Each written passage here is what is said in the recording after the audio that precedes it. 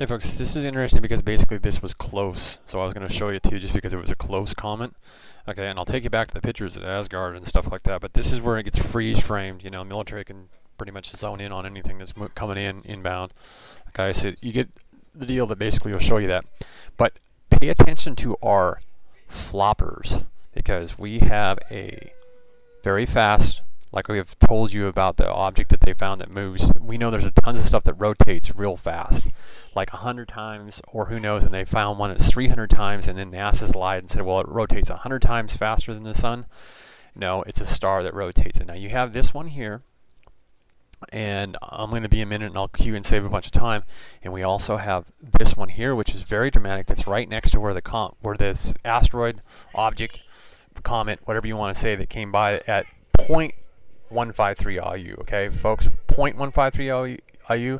But as I sit here with my cursor to the right of this flopper, this is all very interesting flopping action of all these rotating stars right here, okay, because basically they're all in.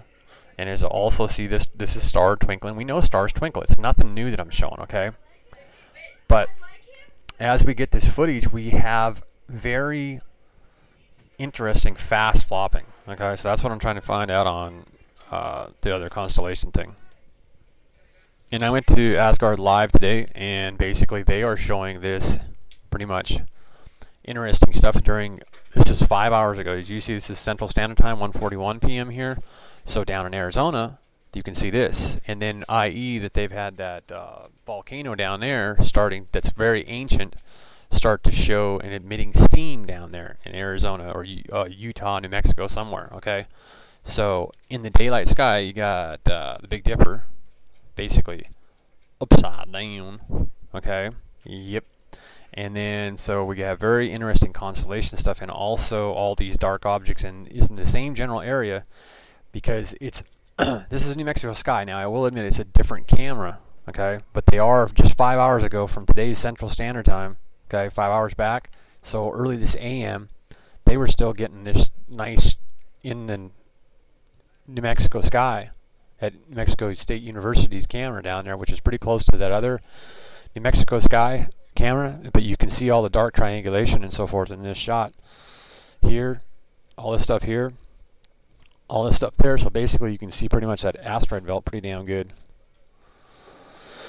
So let's go back to the movie real fast and play it. It's just the idea that you have the twinklers, and what I was wanting to do is get New Mexico skies so that you could see the same camera, so the direction, but pretty much that's north. Due north is that way, okay, and east over here and west is here. So let's go to look at the constellation map, because basically I got the hour and the time for you and everything here computed in, and that's what it was that night. Okay, so then we're going to go check out this big long one, because basically the only thing I know that's like this, and maybe this is the dragon, but we know that there is a dragon that looks like this, that's a little bit smaller than this, but it could be the same damn thing.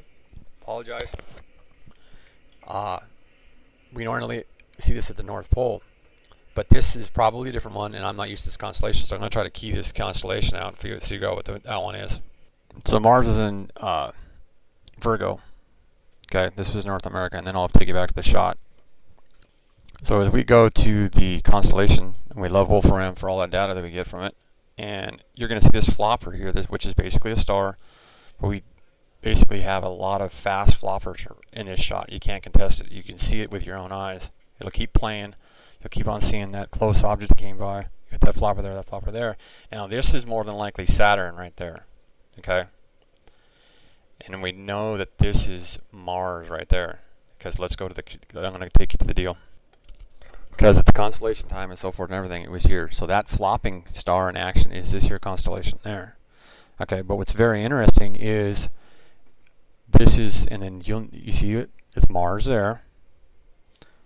And more than likely that should be Saturn down there by this flopper here. Okay, but what's really interesting is look here. The only thing that should be big, the biggest star in the constellation, would be that one there, or possibly way up here, okay? But let's go back to the video.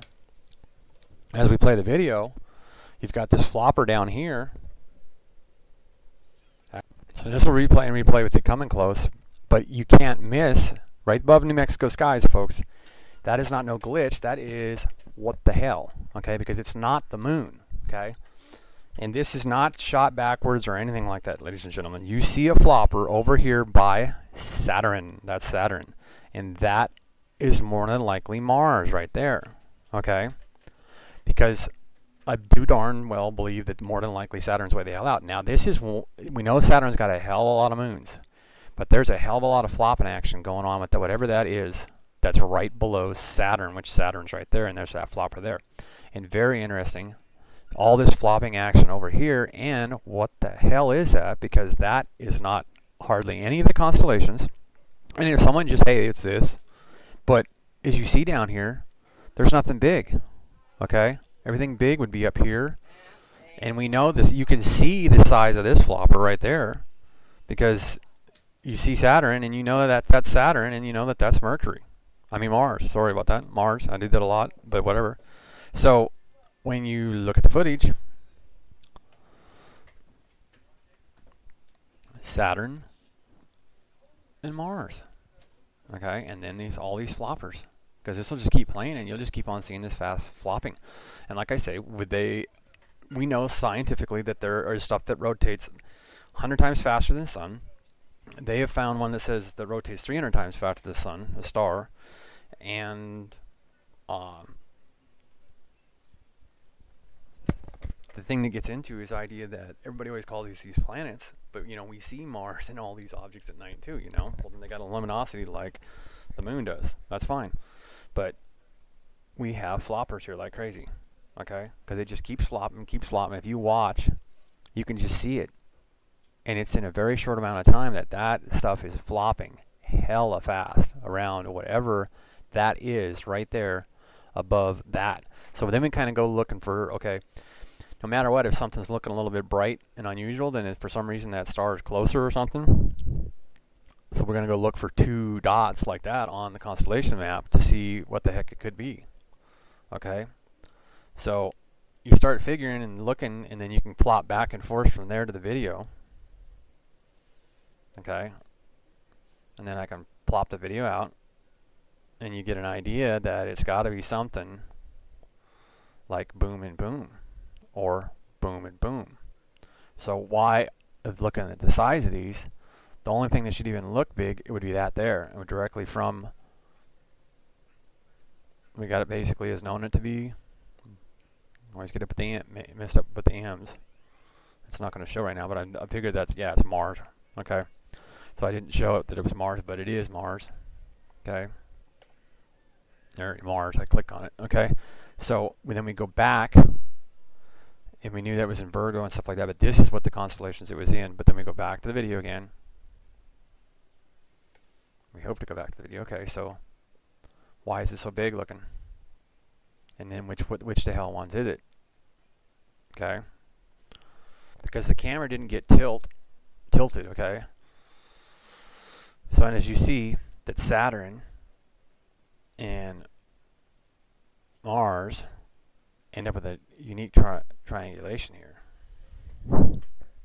Either that, or for some reason we don't even see Saturn in Mars, and we are seeing all this other stuff. No matter what, as you see that, and that's kind of cool, because at one point in time on the video, when that bar goes away, or at least I did something to make the bar go away. I've never known that you can make a bar go away, but when it goes away for a split second, you see it, and you can't miss it. It's right there all the time. Okay, and it almost looks like 2 stars or objects. If you can give it, and I don't know if anybody knows a trick to get the bar to disappear for a while when it's playing, but I don't know how to do that. But it sure does look like either, it doesn't matter, no matter what, it's huge, bright, and it's got that flopper right there with all this very, very fast flopping stuff around there.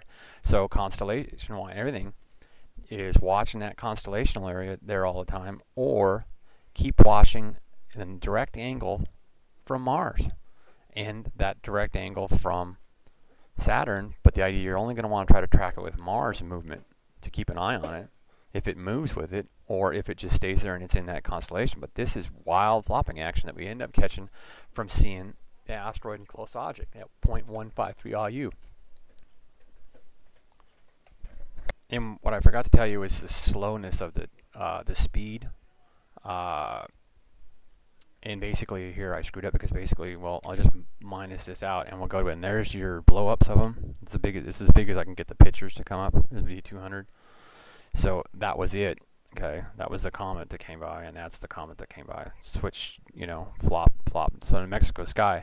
So actually, knowing that basically, and we know the comet came this way, New Mexico sky is NMSU, New Mexico State University. Okay, is flopped this way. Okay, so that one that I gave you earlier of this, like this morning, basically it was some 5 to 6 hours from this time down here that I'm recording. You would flop it from what you're seeing at night sky when we seen the video, when I play the video, when you see that flopper, okay? And so it's very interesting what is there, and also the speed on this thing, okay? So let's go to that, because basically it's just right here. Velocity is 19.9 kilomiles a second, okay? So it was moving slow. That's what was interesting too, and also being at 0.153 IU. And no matter what, we found a bunch of wild floppers, and no matter what, absolutely, there you go, where the player goes away, I guess. So that's how I do it. And you see that object just above it, the NM on New Mexico skies there, folks. You can see that it looks like 2 planets or 2 stars. It doesn't just look like one, okay? And it's very bright. And that flopper, and if you pay attention to the time, even though that damn thing moved along kind of slow for a comet and our asteroid, it's just a few seconds. Okay, because that's 58, that 57, 58, 59, that's 3 seconds is all long it takes to go across the sky, folks. So as you see all these stars and objects that are flopping around there, that's flopping just above that object that we found down there that you can't miss. It's right above New Mexico skies. Okay. You cannot miss the idea, the factuality that, and then I screwed up, and because there is a way to get, and I figured, I mean, I've kind of used to know that before, I guess, to basically just get my arrow up out of the way, like this, and it should go away, I think, eventually. But that's a discovery there, because you know by looking at the constellation map, for looking at the sky, that is not anything to do with this. And you know it's not the moon, because the moon's way up here. Okay. And let me show you the time that I am showing you, because there you go. 11:21 a.m. UTC time, Friday, February 3rd. Okay. We all love Wolfram. That is it. Okay. It's that simple. Okay. So we need to check this constellation out.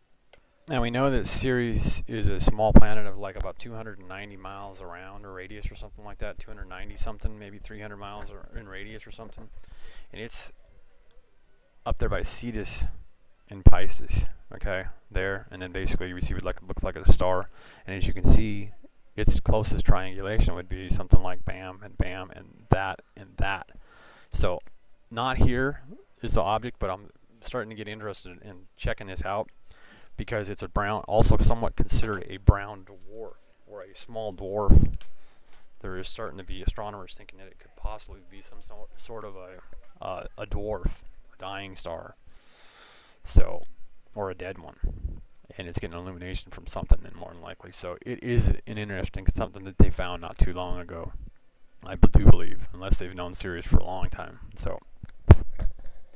And yes, it's almost 3.5 distances away from us than what the sun is, and it is a dwarf planet. Ceres is a dwarf planet, but and I don't know if I'll see when they found it down here. Discovery year, yeah, it was found a long time ago. I guess 1801, 211 years ago. And I guess current solar system verification and so forth and so on. But it's quite interesting, because that's probably the closest dwarf that we know of, okay, to us, and it's like 3 out, unless. Like, again, that NASA's hiding something from us, maybe, possibly, who knows. Remember I told you where Saturn was, because that was the flopping where Saturn was at, okay? That was your Saturn flopping. Okay, it was more than likely this year, which is Virgo. And yes, folks, your eyes don't lie to you, so you know that that's pretty much something, because you can see the CME. We've never seen a CME do that kind of action, okay? And we know that pretty much more than likely should be Venus. So there's a very interesting whatever the hell, more than likely one of the suns in front of the sun, and there it is. Okay, your time, 2012. Okay. Yes, the Big Dipper shows you axis turn, folks, because basically the Big Dipper used to be more dipped down. That's why they used to call it a dip. It used to be down like this somewhat. Okay, so we got So we'll find out what that star is.